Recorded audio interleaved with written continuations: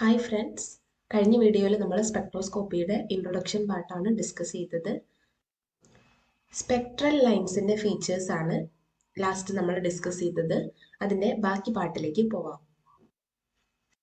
Spectral ലൈൻസിന് ഒരു finite width ഉണ്ട്, അതായത് ഷാർപ്പ് അല്ല, പകരം ഒരു ബ്രോഡ് ആയിട്ടുള്ള ലൈൻസ് ആണ് നമുക്ക് എപ്പോഴും കിട്ടുന്നതെന്ന് പറഞ്ഞു. അപ്പൊ അതിന്റെ കാരണം എന്താണെന്ന് നോക്കാം. Broadening of a spectral line arises because the energy levels of atomic and molecular systems are not precisely determined. They are perturbed to some extent. Such perturbations can arise because of several reasons. അതായത് atomic അല്ലെങ്കിൽ molecular സിസ്റ്റത്തിലൊക്കെയുള്ള energy levels precise അല്ല, പകരം പെർട്ടർബ്ഡ് ആണ്. അതുകൊണ്ടാണ് നമുക്ക് spectral lines ഷാർപ്പായിട്ട് കിട്ടാത്തത്. ഇങ്ങനെയുള്ള പെർട്ടർബേഷൻസ് ഉണ്ടാവാൻ കാരണം പല റീസൺസ് ഉണ്ട്. ഈ കൂട്ടത്തില് 2 റീസൺസ് ആണ് നമുക്ക് ഇമ്പോർട്ടൻ്റ് ആയിട്ട് അറിഞ്ഞിരിക്കേണ്ടത്. ഒന്ന് collision broadening, 2 Doppler broadening. So first one, what is collision broadening? നമുക്കറിയാം, ലിക്വിഡ് സ്റ്റേറ്റിലോ അല്ലെങ്കിൽ ഗ്യാഷ്യസ് സ്റ്റേറ്റിലോ ഉള്ള സബ്സ്റ്റൻസിലെ ആറ്റംസ് അല്ലെങ്കിൽ മോളിക്യൂൾസ് എപ്പോഴും ഒരു കണ്ടിന്യൂസ് മോഷനിലായിരിക്കും. ഈ കണ്ടിന്യൂസ് മോഷന്റെ ഇടയ്ക്ക് ഇവർ തമ്മിൽ കൊളൈഡ് ചെയ്യും. ഇങ്ങനെ പരസ്പരം കൊളൈഡ് ചെയ്യുന്ന സമയത്ത് സ്വാഭാവികമായിട്ട് ഒരു ഡിഫോർമേഷൻ ഉണ്ടാവുമല്ലോ. ഈ ഡിഫോർമേഷൻസ് ഈ മോളിക്യൂൾസിന്റെ എനർജി ലെവൽസിൽ പെർട്ടർബേഷൻ ക്രിയേറ്റ് ചെയ്യും. Perturbation means A small change.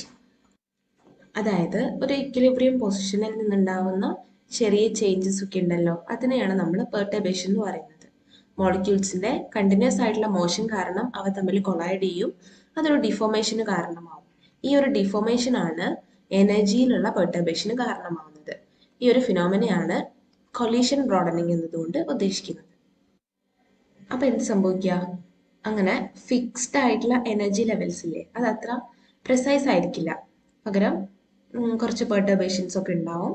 അതുകൊണ്ട് തന്നെ ട്രാൻസിഷൻസ് ഒരിക്കലും ഷാർപ്പ് ലൈൻസ് തരില്ല.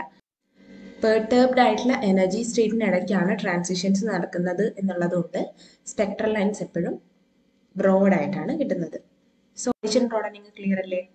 ഇനി ഗ്യാഷ്യസ് സ്റ്റേറ്റിലും ലിക്വിഡ് സ്റ്റേറ്റിലുള്ള സാമ്പിൾസിലാണ് ഇത് കൂടുതലായിട്ട് കാണുന്നത്. കാരണം ഈ ഒരു മോളിക്യൂൾസിന്റെ മോഷൻ അല്ലെങ്കിൽ ഇന്ററാക്ഷൻസ് ഒക്കെ കൂടുതൽ എവിടെയാണ്?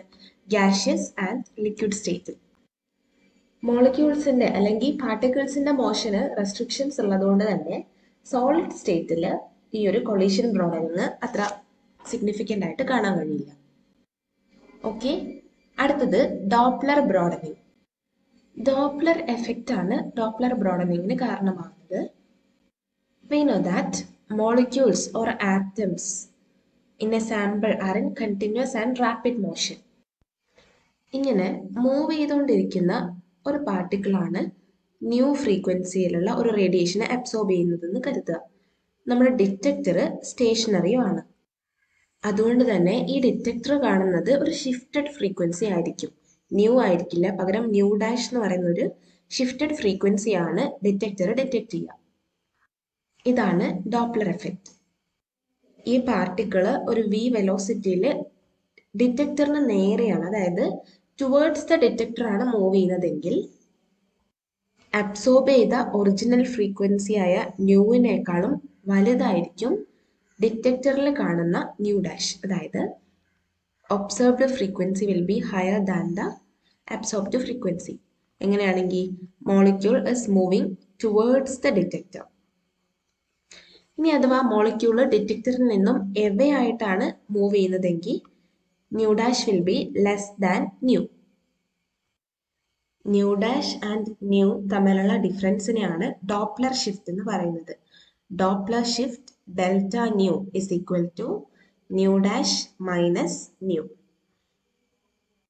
And it is given by plus or minus new V by C. ഇതിൽ വി എന്ന് പറഞ്ഞാൽ ഈ ഒരു പാർട്ടിക്കിൾ മൂവ് ചെയ്യുന്നത് ഏത് വെലോസിറ്റിയിലാണ്, ന്യൂ എന്ന് പറഞ്ഞാൽ നമ്മുടെ frequency of radiation, C is the velocity of light. ഈ മോളിക്യൂൾസിന്റെ മോഷൻ റാൻഡം ആണ്, പല ഡയറക്ഷൻസിലേക്കാണല്ലോ. അതുകൊണ്ട് തന്നെ ഈ ഒരു ഡോപ്ലർ ഷിഫ്റ്റ് പ്ലസ് ഷിഫ്റ്റ് ഉണ്ടാവാം, മൈനസ് ഷിഫ്റ്റ് ഉണ്ടാവാം, അങ്ങനെ പല രീതിയിൽ റാൻഡം ആയിട്ട് ഷിഫ്റ്റുകൾ നടക്കാം. അതുകൊണ്ട് തന്നെ സ്പെക്ട്രൽ ലൈൻസ് ഷാർപ്പ് ലൈൻസിന് പകരം ബ്രോഡ് ലൈൻസ് ആയിട്ട് കിട്ടുന്നു നമുക്ക്. ഓക്കെ അല്ലേ? ഈ ഗ്യാഷ്യസ് ഫേറ്റിലാണ് മോളിക്യൂൾസിന്റെ മോഷൻ കൂടുതൽ റാൻഡം എന്നുള്ളത് കൊണ്ട് തന്നെ ഡോപ്ലർ ബ്രോഡനിങ് ഏറ്റവും പ്രൊനൗൺസ്ഡ് ആയിട്ട് കാണുന്നത് ഗ്യാഷ്യസ് ഫേസിലാണ്. ഓക്കെ, അടുത്തത് ഇന്റൻസിറ്റി ഓഫ് സ്പെക്ട്രൽ ലൈൻ. വിഡ്ത്തിനെ പറ്റി നമ്മൾ പഠിച്ചു. അടുത്തതായിട്ട് ഇന്റൻസിറ്റി. ഒരു സ്പെക്ട്ര എടുത്ത് പരിശോധിച്ചു കഴിഞ്ഞാൽ നമുക്ക് കാണാൻ കഴിയും പല ഇന്റൻസിറ്റികളിലുള്ള ലൈൻസ് ഉണ്ടായിരിക്കും. അപ്പോൾ അങ്ങനെ പല ഇന്റൻസിറ്റിയിലുള്ള ലൈൻസ് ആണ് ഒരു സ്പെക്ട്രയിൽ ഉണ്ടാകുന്നത്. ഈ ഇന്റൻസിറ്റിയെ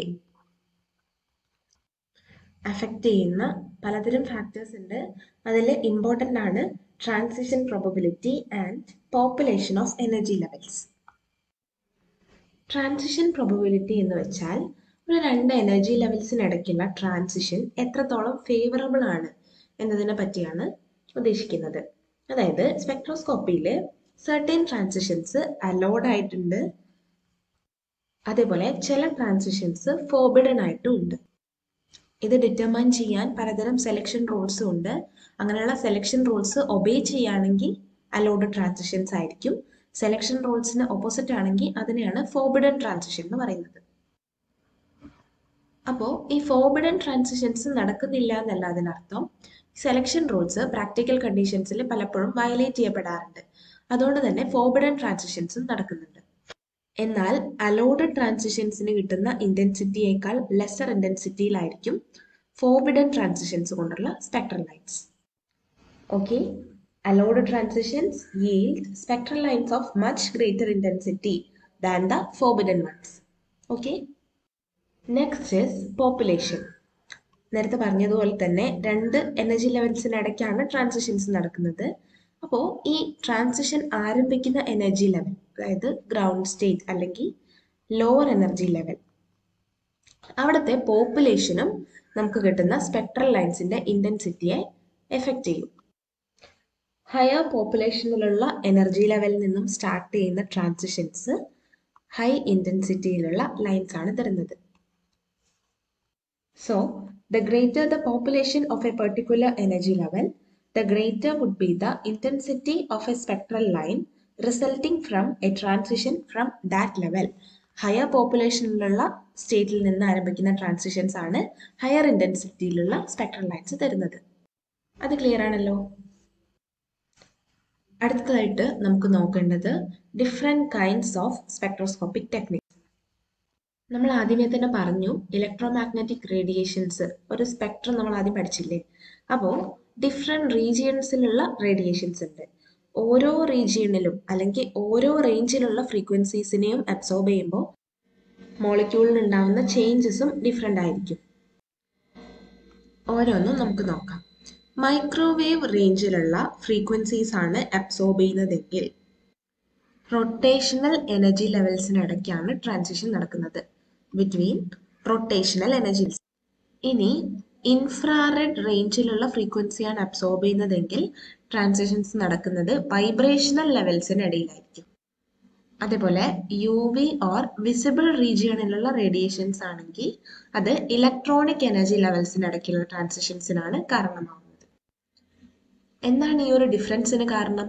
നമ്മൾ ആദ്യമേ പറഞ്ഞു രണ്ട് എനർജി ലെവൽസിനിടയ്ക്കുള്ള ട്രാൻസിഷൻ നടക്കണമെങ്കിൽ അത് അബ്സോർബ് ചെയ്യുന്നത് ഈ ഒരു എനർജി ഗ്യാപ്പായ ഡെൽറ്റ ഇക്ക് മാച്ച് ആവുന്ന എനർജി പ്രൊവൈഡ് ചെയ്യുന്ന റേഡിയേഷൻ ആയിരിക്കണം. അതായത് delta E should be equal to H new, where new is the frequency of radiation being absorbed or emitted. രണ്ട് റൊട്ടേഷണൽ ലെവൽസിനിടയ്ക്കുള്ള എനർജി ഗ്യാപ്പിന് മാച്ച് ആവുന്നത് എപ്പോഴും മൈക്രോവേവ് ഫ്രീക്വൻസികളായിരിക്കും. മൈക്രോവേവ് റീജിയണിലുള്ള ഫ്രീക്വൻസീസ് ആണ് rotational energy ലെവൽസിനിടയിലുള്ള ഗ്യാപ്പിന് match ആവുന്നത്. അതേപോലെ vibrational ലെവൽസിനിടയിലുള്ള delta ഇക്ക് matching ആയിട്ട് വരുന്നത് infrared റേഞ്ചിലുള്ള frequencies ആണ്. അതുകൊണ്ടാണ് IR റേഡിയേഷൻ കൊടുക്കുമ്പോൾ വൈബ്രേഷണൽ ലെവൽസിനിടയ്ക്ക് ട്രാൻസിഷൻ നടക്കുന്നത്. Similarly U V visible റേഞ്ചിലുള്ള frequencies use ചെയ്യുമ്പോൾ ഇലക്ട്രോണിക് ലെവൽസിനിടയിലുള്ള ട്രാൻസിഷൻസ് കിട്ടും. അതുകൊണ്ട് തന്നെ മൈക്രോവേവ് റേഡിയേഷൻ ഉപയോഗിച്ചുകൊണ്ട് കിട്ടുന്നത് റൊട്ടേഷണൽ സ്പെക്ട്ര എന്ന് പറയുന്നു.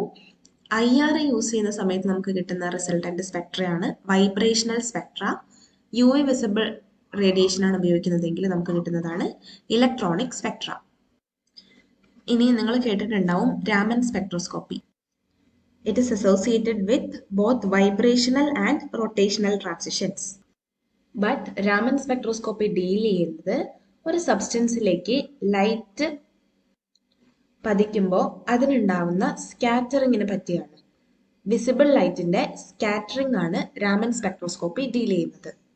ഓക്കെ, ഇനി അതുകൂടാതെ സാമ്പിള് നമ്മളൊരു ഇലക്ട്രിക് ഫീൽഡിലോ അല്ലെങ്കിൽ മാഗ്നറ്റിക് ഫീൽഡിലോ ഒക്കെ പ്ലേസ് ചെയ്യുന്ന സമയത്ത് ഉണ്ടാവുന്ന എനർജി ലെവൽസ് ഡിഫറെൻ്റ് ആയിരിക്കും. ഇതിനെ പറ്റിയും പഠിക്കാൻ നമുക്ക് സ്പെക്ട്രോസ്കോപ്പിക് ടെക്നിക്സ് ഉണ്ട്. അതാണ് NMR, ESR പോലെയുള്ള ടെക്നിക്സ്. NMR എന്ന് പറയുമ്പോൾ ന്യൂക്ലിയർ മാഗ്നറ്റിക് റെസൊണൻസ് സ്പെക്ട്രോസ്കോപ്പി. പേര് പോലെ തന്നെ റേഡിയോ ഫ്രീക്വൻസി റീജിയൺ ആണ് അവിടെ യൂസ് ചെയ്യുന്നത്. ആൻഡ് ഒരു അപ്ലൈഡ് മാഗ്നറ്റിക് ഫീൽഡിലായിരിക്കും സാമ്പിൾ പ്ലേസ് ചെയ്യുക.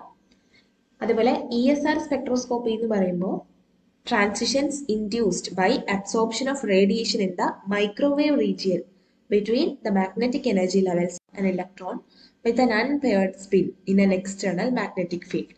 ESRലും ഒരു എക്സ്റ്റേണൽ മാഗ്നറ്റിക് ഫീൽഡ് ഉണ്ടാവും. അവിടെ റൊട്ടേഷണൽ ലെവൽസിനിടയിലുള്ള ട്രാൻസിഷൻസ് ആണ് പഠിക്കുന്നത്. ഓരോന്നിനെ പറ്റിയും ഡീറ്റെയിൽ ആയിട്ട് നമുക്ക് നോക്കാം. അതിനു മുന്നേ നമുക്ക് ചെറിയൊരു കൺസെപ്റ്റ് നോക്കാനുണ്ട്. കഴിഞ്ഞ സെമ്മിൽ പഠിച്ചത് തന്നെയാണ് ബോൺ ഓപ്പൻഹൈമർ അപ്രോക്സിമേഷൻ. എന്തായിരുന്നു ബോൺ ഓപ്പൻഹൈമർ അപ്രോക്സിമേഷൻ? ന്യൂക്ലിയസ് എന്ന് പറയുന്നത് ഹെവി ആണ് കമ്പയർഡ് ടു ഇലക്ട്രോൺസ്. അതുകൊണ്ട് തന്നെ ന്യൂക്ലിയസിന്റെ മോഷൻ വളരെ സ്ലോ ആയിരിക്കും compared two electronic motion. So bone Oppenheimer അപ്രോക്സിമേഷനിൽ നമ്മൾ എന്ത് അസ്യൂം ചെയ്യുന്നു? ന്യൂക്ലിയസ് മൂവ് ചെയ്യുന്നില്ല അല്ലെങ്കിൽ സ്റ്റേഷനറി ആണ് എന്നുള്ള രീതിയിലാണ് കൺസിഡർ ചെയ്യുന്നത്. According to bone Oppenheimer approximation, the motion of the nucleus is so slow compared to the speed at which electrons move that the electrons can respond almost instantaneously to displacement of the nuclei. So, hence it is assumed that the nuclei do not move. ഇതാണ് bone Oppenheimer approximation. ഒന്നുമില്ല, nucleus heavy ആണ്, അതുപോലെ തന്നെ motion slow ആണ് compared two electronic motion. So ന്യൂക്ലിയസിനെ നമ്മൾ comparatively stationery ആയിട്ട് എടുക്കുന്നു. നമ്മൾ കഴിഞ്ഞ വീഡിയോയിൽ പറഞ്ഞതുപോലെ ഒരു മോളിക്യൂളിന്റെ total energy is A some of rotational, vibrational and electronic energies. ഈ ടോട്ടൽ ഇസ് ഈക്വൽ ടു ഈ റൊട്ടേഷണൽ പ്ലസ് ഈ വൈബ്രേഷണൽ പ്ലസ് ഈ ഇലക്ട്രോണിക്. ഈ ഒരു കോണ്ടെക്സ്റ്റിൽ ബോൺ ഓപ്പൻഹൈമർ അപ്രോക്സിമേഷൻ ഒന്നുകൂടെ പറയുന്നുണ്ട്. ഈ റൊട്ടേഷണൽ, വൈബ്രേഷണൽ, ഇലക്ട്രോണിക് എനർജീസിന് ഉണ്ടാവുന്ന ചേഞ്ച് എന്ന് പറയുന്നത് കംപ്ലീറ്റ്ലി ഇൻഡിപെൻഡന്റ് ആണ്. Electronic, vibrational and rotational energies of a molecule are completely independent of each other. And also, total energy il undavunna change delta E നമുക്ക് എങ്ങനെ എഴുതാം? delta E rotational plus delta E vibrational plus delta E electronic. Okay, അപ്പോൾ ഇത്രയാണ് സ്പെക്ട്രോസ്കോപ്പിയെ പറ്റി general ആയിട്ട് അല്ലെങ്കിൽ basic ആയിട്ട് പറയാവുന്ന കാര്യങ്ങൾ. ഇനി നമുക്ക് ഓരോ സ്പെക്ട്രോസ്കോപ്പിക് ടെക്നിക്സും ഡീറ്റെയിൽ ആയിട്ട് നോക്കണം. അതിലെ ഫസ്റ്റ് വൺ ആണ് റൊട്ടേഷണൽ സ്പെക്ട്രോസ്കോപ്പി. നമ്മൾ നേരത്തെ പറഞ്ഞതുപോലെ തന്നെ മൈക്രോവേവ് റീജിയണിലുള്ള ഫ്രീക്വൻസി അബ്സോർബ് ചെയ്യുമ്പോഴാണ് നമുക്ക് റൊട്ടേഷണൽ സ്പെക്ട്ര കിട്ടുന്നത്. അതുകൊണ്ട് തന്നെ റൊട്ടേഷണൽ സ്പെക്ട്രോസ്കോപ്പി നമ്മൾ മൈക്രോവേവ് സ്പെക്ട്രോസ്കോപ്പി എന്നും പറയുന്നു. It involves the study of transitions between quantized rotational energy levels of gaseous molecular species induced by absorption of radiation in the microwave region. അതായത് 1 to 100 centimetre inverse ആണ് microwave region.